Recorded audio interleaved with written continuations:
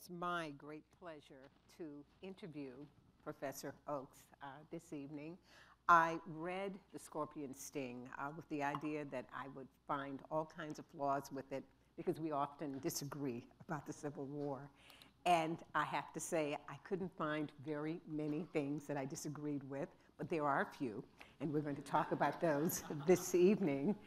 The thing I think I disliked about the book was it's now requiring me to rethink everything I ever thought I knew about the Civil War.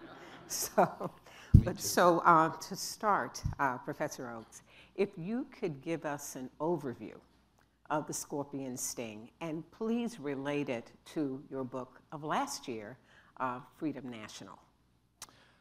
It's a continuation of a project that began with the previous book, which is the one Louise mentioned on Abraham Lincoln and Frederick Douglass. That book prompted me to think anew about the process by which slavery was destroyed during the Civil War, and ended up producing the book you mentioned, Freedom National, last year. And this book is part of the continuing rethinking of that process of slavery's destruction. The more I continue to think about it, the more I have to revise my own previous thinking. So Freedom National revised certain things that were in the Lincoln-Douglas book, and this book already revises some things that were in the Freedom National book. What they're all trying to do, what they all seem to be doing, is complicating the usual simple narratives of how slavery was destroyed. There are several of them out there. The most familiar one is, I suppose, Lincoln freed all the slaves with the stroke of his pen by signing the Emancipation Proclamation. The more elaborate version of that would say that Lincoln understood from the time he was a young man that it was his destiny to free the slaves, and but knew that he had to wait until the American people came up to his advanced thinking about it. Another one that's become surprisingly popular recently is that slavery was abolished during the Civil War inadvertently, that it was the accidental byproduct of war, that nobody ever intended it to happen. It's outlandish, but it's there. And the most popular one among historians, and the one that most influenced me when I was a younger historian, is what I now call the Skinner box theory of emancipation. It's defined, emancipation can be understood as through the principles of behavioral psychology as a simple stimulus response argument, that slaves run to Union lines, when that's the stimulus. When enough of them run to Union lines, the stimulus becomes overwhelming, and Lincoln is forced to issue the Emancipation Proclamation. Mm-hmm. What I've been saying, especially in the last book and this book, is that those tend to be ahistorical. They don't appreciate the impact, for example, especially of the anti-slavery movement in formulating an anti-slavery agenda that was politically viable and constitutionally reasonable to Americans who believed, almost all of Americans who believed, that the Constitution did not allow the federal government to go into the South and abolish slavery in a state where it already existed. That being the case, how can you have a national anti-slavery politics? Beginning in the 1830s, abolitionists begin to think about this problem and formulate a series of policies that they believe will surround the South with what they call a cordon of freedom. They will suppress slavery on the high seas. They will refuse enforcement of the fugitive slave clause in the North. They will return all enforcement to the states themselves, so that the northern states will be free states, truly free states. They'll abolish slavery in Washington, D.C. They will ban slavery from the territories. They won't allow any new slave states to come into the Union. They will not support slaveholders whose slaves rebel on the high seas, and the like. And in all these ways, they believe they could surround the slave states with what they called a cordon of freedom, until, in the popular metaphor of the day, slavery, like a scorpion surrounded by fire, would ultimately sting itself to death. That is, they would restart the process of state-by-state abolition that ended in 1804 when New Jersey abolished slavery. At the time, folks thought that that process would continue.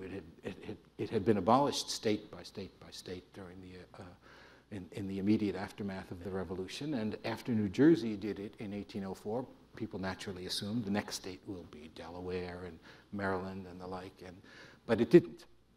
And by the time you get to 1860, it's been 55, 60 years since any state abolished slavery. And the point of the scorpion sting was to restart that process. The agenda was to restart that process.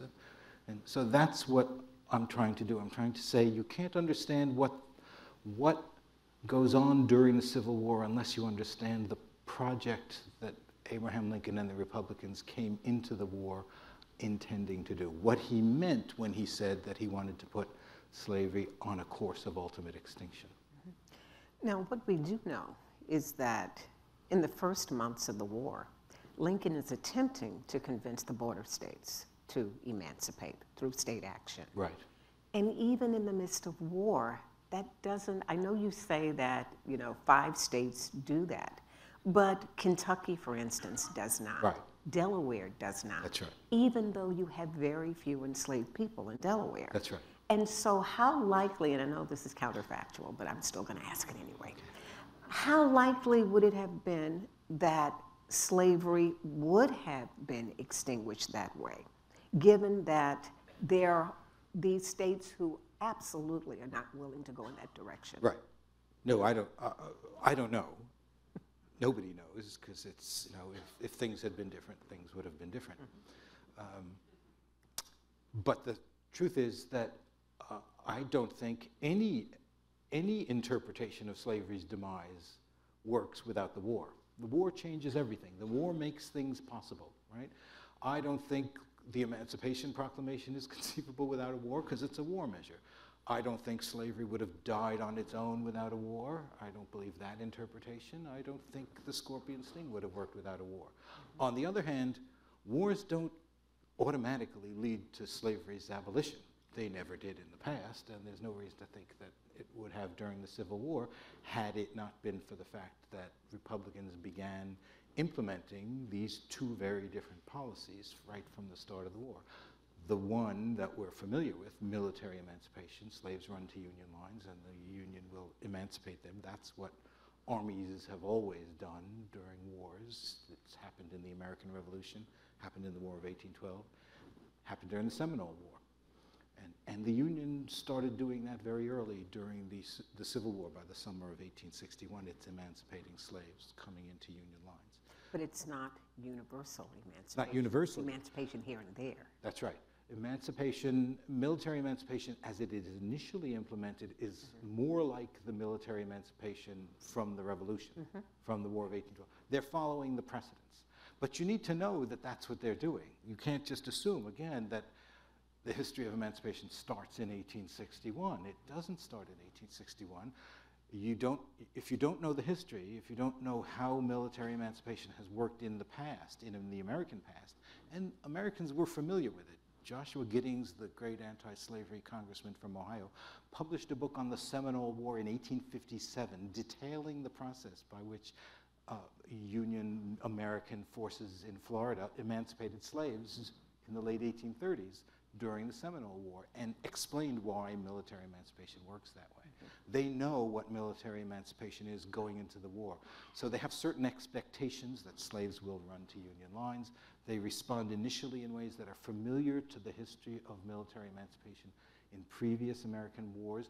They use the language and the justifications for military emancipation that you hear military officers using during the Seminole War. The laws of war allow this, they overrule state laws and such. And it's helpful to know that, because if you don't know the precedents and you don't know what happened prior, if you don't know the history, you won't even recognize what's going on. So that's one of the things I'm trying to do here, is reconstruct the prehistory, the assumptions about emancipation going into the war. And that, as I say, therefore you can see then why in the spring of 1862, when the Second Confiscation Act radically shifts military emancipation